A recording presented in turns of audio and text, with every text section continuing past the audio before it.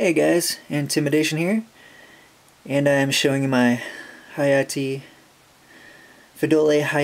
colony, and it's very young. I started with one queen, and she has about 4 workers, and surprisingly, she has 3 male ants in this colony as well. And some of you may or may not know why that is so odd, but in case you don't, I'll tell you.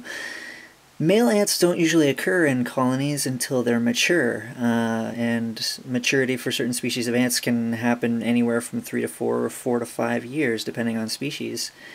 And I find it extremely strange for 2 reasons. First is the obvious. She's a brand new queen. She just had her first 4 workers, and she already has male ants. The second is they're not killing the male ants. Usually if you have a colony of ants that produce males by the off chance that it actually does happen, it actually does happen more than you think. Every once in a while the queen will lay an unfertilized egg which will become a male ant, and every so often a worker will lay an unfertilized egg that will become a male ant. But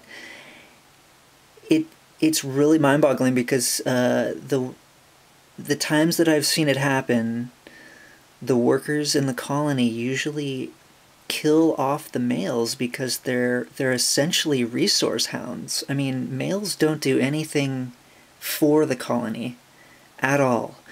All they do is sit around and eat until the mating flight happens. Well, this colony's too young for a mating flight to ever happen, so essentially they're just placeholders. They're not doing anything to benefit the colony. All they're doing is taking up space and eating food. So I don't know why the colony has not decided or felt it necessary to destroy these males. Usually it happens right after they eclose from their pupa stage. Right when they get their wings, they're immediately dismembered and put outside the colony if this were to occur too soon. So I find it really odd. I don't know if Pheidole has a tendency to maybe not do this. Who knows? Maybe I'll find some miraculous discovery where male ants actually help the colony in some way. I highly doubt it, but I find it really interesting that this colony has 3 males. It's hard to make out, but if I could get to the side here, there's a few males right on the cotton. There, if you can make them out, there's 1, 2, and the 3rd one is kind of underneath. He just eclosed today, and the one in the middle, that's the large one, is obviously the queen.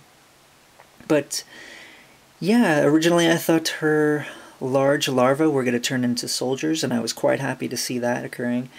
And when the large larvae became pupa, I noticed that they did not have the large, typical Pheidole square heads that soldiers usually do.